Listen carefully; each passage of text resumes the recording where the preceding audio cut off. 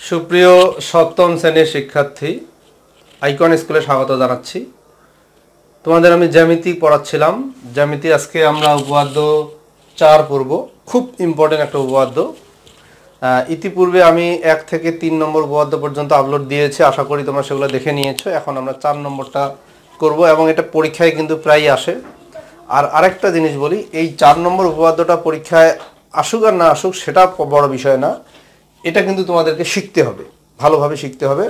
কারণ এটা আমাদের পরবর্তী যে জ্যামিতি আছে, পরবর্তী এক্সট্রা জ্যামিতি যখন আমরা সলভ করব অথবা যখন উপরের ক্লাসে যাবে 8, 9, 10, তখন কিন্তু এই উপপাদ্যটাই ওইদিকে আমরা সূত্র হিসাবে ব্যবহার করব বিভিন্ন উপপাদ্য প্রমাণের ক্ষেত্রে।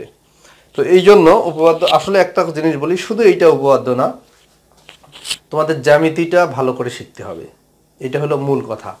আমি দেখি যে পার্সোনালি আমার অনেক স্টুডেন্টের সঙ্গে আমার পরিচয় আছে, অনেক স্টুডেন্টকে আমি পড়াইছি।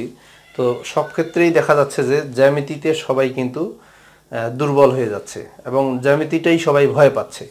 তো এই জন্যই কিন্তু আমার এই উদ্যোগটা যে আমি সিরিয়ালি জ্যামিতিগুলো আগে করাবো এবং তোমরা একটু ভালো করে প্রত্যেকটা ভিডিও দেখে নাও, জ্যামিতিগুলো ভালো করে বোঝার চেষ্টা করো। যদি কোনো জ্যামিতি বুঝতে প্রবলেম হয় আমাকে কিন্তু কমেন্ট করে জানাও, তাহলে আমি চেষ্টা করব সেই জ্যামিতি আবার নতুন করে আবার ভালো করে বুঝিয়ে দেওয়ার জন্য। তো আমাদের এই জ্যামিতির কাজগুলো কিন্তু চলতেই থাকবে। আমি প্রতিদিন তোমাদের একটা করে জ্যামিতি আপলোড দেওয়ার চেষ্টা করছি এবং পুরো 7-এর জ্যামিতি বইয়ের A to Z যা কিছু আছে, সম্পাদ্য, উপপাদ্য, এক্সট্রা জ্যামিতি সবগুলোই কিন্তু আমি আস্তে আস্তে দিয়ে দিব ইনশাআল্লাহ। তো দেখো, ত্রিভুজের যে কোনো দুই বাহুর সমষ্টি তৃতীয় বাহু অপেক্ষা বৃহত্তর। মনে করো একটা ত্রিভুজ, এটা একটা ত্রিভুজ, এর যে কোনো দুই বাহু, মনে করো এই দুইটা বাহু যোগ করলে তৃতীয় বাহুটার চেয়ে যোগফলটা কিন্তু বড় হবে। অথবা তুমি এই দুইটা বাহু যোগ করলা, এই দুইটা যোগ করলে এইটার চেয়ে বড় হবে, অথবা এই দুইটা যোগ করলে এই দুইটা যোগ করলে এইটার চেয়ে বড় হবে। এইটাই হলো উপপাদ্যটা। তো এখানে কি করা হচ্ছে দেখো, মনে করি এবিসি একটা ত্রিভুজ এবং ত্রিভুজটা আমি এমন করে আঁকছি, দেখো এই বাহুটা সবচেয়ে বড় আঁকছি, বিসি বাহুটা সবচেয়ে বড় বাহু। তো প্রমাণ করতে হবে যে এই যে ছোট বাহু দুইটা আছে এবি এবং এসি, এই দুইটা বাহু ছোট, এই দুইটা যোগ করে যেন এই বড় বাহুটার চেয়ে বড় হয়, মানে এই দুইটার যোগফল যেন তৃতীয় বাহু অপেক্ষা বৃহত্তর হয়। তো আমরা প্রমাণ করব যে এবি প্লাস এসি, মানে এই দুইটার যোগফল যেন বিসির চেয়ে বেশি হয়, গ্রেটার দেন বিসি হয়। AB plus AC greater than BC যেন হয়, এইটা আমরা প্রমাণ করব। তো আমরা প্রমাণে যাওয়ার আগে আমাদের একটা অঙ্কন আছে, অঙ্কনটা করি। তো আমি এটা মুছে দেবো, দেখো উপপাদ্যটা মুছে দেবো। ত্রিভুজের যে কোনো দুই বাহুর সমষ্টি তৃতীয় বাহু অপেক্ষা বৃহত্তর। এটা খুব ইম্পর্টেন্ট একটা জ্যামিতির একটা খুব ইম্পর্টেন্ট টপিক। এটা একটা শুধু একটা উপপাদ্য হিসেবে এটাকে আমরা চিন্তা করছি না, এটা জ্যামিতির একটা গুরুত্বপূর্ণ বিষয় যে ত্রিভুজের যে কোনো দুই বাহু যোগ করলে যোগফলটা তৃতীয় বাহুর চেয়ে বড় হবে। আচ্ছা, এটা মুছে দিচ্ছি। তো জ্যামিতিটাতে একটা অঙ্কন আছে, তাহলে তোমরা সাধারণ নির্বাচন, বিষয় নির্বাচন কেমনে লিখবা যে মনে করি এবিসি একটা ত্রিভুজ, এই ত্রিভুজের বৃহত্তম বাহু হলো বিসি। প্রমাণ করতে হবে যে AB plus AC greater than BC, এটা প্রমাণ করতে হবে, বাস। অঙ্কনে দেখো বিএ কে ডি পর্যন্ত বর্ধিত করি, বিএ বাহুকে ডি পর্যন্ত বর্ধিত করি যেন এসি সমান এডি হয় বা এডি সমান এসি হয়, এইভাবে লিখলে ভালো। মানে এই বাহুটাকে ডি পর্যন্ত বর্ধিত করব এবং এইটা আর এইটা যেন সমান হয়, তারপরে সিডি যোগ করি। অঙ্কনটা বুঝতে পারছো নিশ্চয়ই। আবার বলছি, বিএ কে ডি পর্যন্ত বর্ধিত করি যেন এডি সমান এসি হয়, তারপরে এডি সিডি যোগ করি, মানে অঙ্কন হয়ে গেল। এখন আমি যাব প্রমাণে। প্রমাণটা এখানে আমি লিখে রাখছি, তো লেখাটার দিকে আমরা পরে যাই। আমি মূল জিনিসটা একটু আলোচনা করতে চাই। তোমাদের আগে যে জ্যামিতিগুলো আমি পড়াইছিলাম সেগুলো কতটুকু মনে আছে, সেগুলো মনে না থাকলে কিন্তু এই জ্যামিতিটা বুঝতে সমস্যা হবে। একটু খেয়াল করে দিতে চাই যে একটা ত্রিভুজ, এর মনে করো এই দুইটা বাহু সমান, তাহলে এই সমান সমান বাহুর বিপরীত কোণগুলিও পরস্পর সমান হবে। মানে এই বাহুটার বিপরীত কোণ এইটা, এই বাহুটার বিপরীত কোণ এইটা, এই কোণ দুইটা সমান হবে। বাস, এটা হলো নাম্বার 1, এটা হলো 1 নম্বর কথা। 2 নম্বর কথা হলো এরকম, দেখো একটা ত্রিভুজের এই দুইটা কোণের মধ্যে এই কোণটা বড়, এই কোণটা ছোট, তাহলে বড় কোণের বিপরীত বাহু ছোট কোণের বিপরীত বাহুর চেয়ে বড় হবে। মানে এই কোণের বিপরীত বাহুটা বড় হবে, ছোট কোণের বিপরীত বাহুটা ছোট হবে। মানে আমি বলতে চাচ্ছি এই বাহুটা বড় হবে, এই বাহুটা ছোট হবে। এটা হলো নাম্বার 2। এই দুইটা জিনিস কিন্তু এখানে কাজে লাগবে। হ্যাঁ, এই যদি দুইটা বাহু সমান হয় তাহলে সমান সমান বাহুর বিপরীত কোণগুলি সমান হবে। আর দুইটা কোণের মধ্যে একটা কোণ যদি বড় হয় একটা কোণ যদি ছোট হয় তাহলে বড় কোণের বিপরীত বাহুটা বড় হবে এবং ছোট কোণের বিপরীত বাহুটা ছোট হবে। এই জিনিসগুলো কিন্তু মেইনলি আমাদের কাজে লাগবে, তা না হলে কিন্তু আমরা প্রমাণটা বুঝতে পারবো না। তো আমি প্রথমে এখান থেকে একটু জিনিস দেখাইতে চাচ্ছি। এডিসি যে ত্রিভুজটা আছে, আমি বলছি যে প্রমাণটা আমার লেখা আছে, আমি লেখার মধ্যে এখন যাচ্ছি না। এডিসি যে ত্রিভুজটা আছে এই ত্রিভুজের এই বাহু দুইটা কিন্তু সমান সমান করে আসছি আমরা।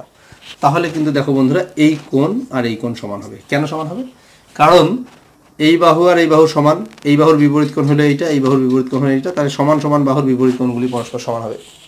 এটা আমরা বুঝলাম। মানে আমি এখানে নাম্বারিং করতে পারি, এটা 1, এইটাও মনে করো 1, মানে এই দুইটা কোণ সমান। তারপরে দেখো বন্ধুরা এই যে কোণটা, পুরো কোণটা, এই পুরো কোণটা কিন্তু এই কোণটার চেয়ে ছোট। কারণ কি?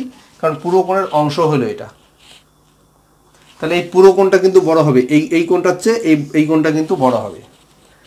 আবার যেহেতু এই কোণ আর এই কোণ সমান, এই কোণ আর এই কোণ সমান, তাহলে এই কোণটা কিন্তু এই কোণটার চেয়েও বড় হবে।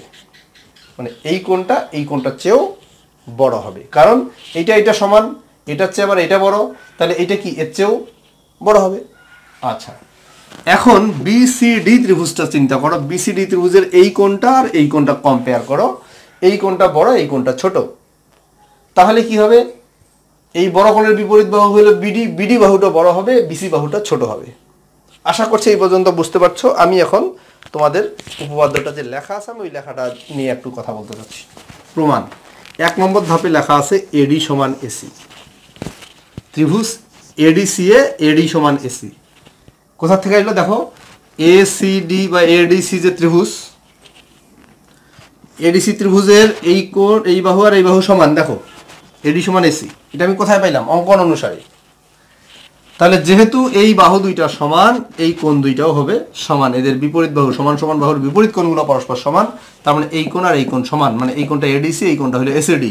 দেখো এসিডি সমান এডিসি, এই লাইন থেকে এই লাইনটা আসলাম। পরের লাইনে কি করছে? এডিসি না লিখে বিডিসি লিখছে, এডিসির পরিবর্তে বিডিসি লিখছে। কেন? দেখো এডিসি কোণ মানে হলো এই জিনিসটা, আর বিডিসি মানেও কিন্তু এই জিনিসটা। তাহলে এডিসি আর বিডিসি কিন্তু আলাদা কোনো কোণ না, একই কোণ, একই জিনিস। এডিসি যে কোণ, বিডিসিও কিন্তু সেই কোণ। এডিসির পরিবর্তে লিখছে বিডিসি। আসলে পুরো ত্রিভুজটা নিয়ে আলোচনা হবে, তো সেই জন্য এডিসি না লিখে পরের লাইনে বিডিসি করে দিছে এই জিনিসটাও। এখন দেখো কোণ বিসিডি 2 নম্বর ধাপ গ্রেটার দেন কোণ এসিডি। মানে কি? কোণ বিসিডি মানে হলো এই কোণটা, আর এসিডি মানে হলো এই কোণটা। তো এই কোণটা তো বড়, এই কোণটা ছোট, কারণ এটার একটা অংশ, এটা সাইডে লিখে দিতে হবে যে এটা বিসিডি এর একটি অংশ হইলো এসিডি। তাহলে অংশ তো সম্পূর্ণ কোণের সমান হইতে পারে না, এই জন্য বিসিডিটা বড় আর এসিডিটা ছোট। তাহলে বিসিডি গ্রেটার দেন এসিডি। তো পরের লাইনে এসিডির পরিবর্তে লিখছে বিডিসি। কেন এসিডির পরিবর্তে বিসিডি কেন লিখলো? দেখো এসিডি আর এই যে এসিডি আর বিডিসি সমান, এসিডি আর বিডিসি সমান, এই জন্য এসিডির পরিবর্তে লিখে দিছে বিডিসি। তার মানে বিসিডি কোণটা বড় আর বিডিসি কোণটা ছোট। এই কোণটা বড়, এই কোণটা ছোট। বিসিডি কোণ হলে এটা, বিডিসি কোণ হলে এটা। এখন দেখো বন্ধুরা এই যে পুরো ত্রিভুজ বিডিসি ত্রিভুজের দুইটা কোণ, এই একটা কোণ, এই একটা কোণ, এই কোণ দুইটার মধ্যে এই কোণটা বড়, এই কোণটা ছোট। দেখো ওই বিসিডি ত্রিভুজের এই বিসিডি কোণটা বড়, বিডিসি কোণটা ছোট। তাহলে একটা কোণ বড়, একটা কোণ ছোট। তাহলে কি হবে? আমি বলছি যে বড় কোণের বিপরীত বাহুটা বড় হবে, ছোট কোণের বিপরীত বাহুটা ছোট হবে। তাহলে বিসিডি কোণের, দেখো বিসিডি কোণের বিপরীত বাহু হলো বিডি বাহু, এই যে বিডি বাহু বড়, আর বিডিসি কোণের বিপরীত বাহু হলো সিডি বাহু, এই যে দেখো সিডি বাহুটা ছোট। তাহলে বিডি গ্রেটার দেন বিসি, এই লাইনটা থাকলো এখানে। বিডি গ্রেটার দেন বিসি মানে বিডি বড় আর বিসি ছোট। কিন্তু দেখো, কিন্তু 4 নম্বর ধাপ, বিডি সমান কি? এই যে বিডি সমান কি? বিডি মানে কিন্তু এটা আর এটা যোগ, বিডি মানে হলো এবি যোগ এডি, এবি যোগ এডি। দেখো বিডি সমান এবি যোগ এডি, এবি এবি ঠিক আছে, এডির পরিবর্তে বসানো হয়েছে এসি, এডির পরিবর্তে এসি। কেন? অঙ্কনের সময় আমরা এডি এবং এসি সমান করে আঁকছি, এডি এবং এসি সমান, এই জন্য এডির পরিবর্তে বসানো হলো এসি। তাহলে লক্ষ্য করো বন্ধুরা, এই লাইনটাতে দেখো বিডি গ্রেটার দেন বিসি, কিন্তু বিডির পরিবর্তে আমরা লিখতে পারি এইটা, বিডি সমান এবি প্লাস এসি। তাহলে এই লাইনে যদি আমি মানটা বসাই, বিডির মান লক্ষ্য করো, বিডির মান হলো এবি প্লাস এসি। তো এখানে আমি বিডির পরিবর্তে বসাবো এবি প্লাস এসি, তাহলে কি দাঁড়াচ্ছে, এইটা হলো AB plus AC greater than BC. দেখো এই বিডির পরিবর্তে আমি বসাইলাম এবি প্লাস এসি, বিডির পরিবর্তে বসাইলাম AB plus AC greater than BC. এইটাই কিন্তু আমাদের প্রমাণ করতে হবে। আমি ওটা মুছে দিছি যদিও, এই জিনিসটাই আমাদের প্রমাণ করতে চেয়েছিলাম বা এটাই আমাদের প্রমাণ করার ছিল। তাহলে আমাদের প্রমাণ হয়ে গেল AB plus AC greater than BC. আশা করি জিনিসটা বুঝতে পেরেছো। না বুঝতে পারলে ভিডিওটা আরেকবার দেখো, তারপরেও বুঝতে না পারলে অবশ্যই আমাকে কমেন্ট করে জানাও যে স্যার আমরা বুঝতে পারিনি। আর যারা বুঝতে পেরেছো তারাও কমেন্ট করো যে স্যার আমরা বুঝতে পেরেছি। অবশ্যই একটা কমেন্ট চাচ্ছি, বুঝতে পারছো কিনা। আমি কিন্তু বুঝতে পারছি না, অনেকে হয়তো বুঝছে, অনেকে বুঝতেছে, অনেকে বুঝে চুপ করে আছে, অনেকে না বুঝে চুপ করে আছে। যাই হোক, যে যদি বুঝতে না পারো অবশ্যই কমেন্ট করো। বুঝতে পারলে দরকার নাই, না হলেও চলবে, কিন্তু বুঝতে না পারলে অবশ্যই কমেন্ট করবে যে স্যার আমরা বুঝতে পারছি না। তাহলে কিন্তু আমি চেষ্টা করব আর একটু অন্যভাবে, অন্য কৌশলে জ্যামিতিগুলো আলোচনার। তো বন্ধুরা, ভালো থাকো, সুস্থ থাকো, বাড়িতেই থাকো, আর আইকন স্কুলের সাথে থাকো। ধন্যবাদ।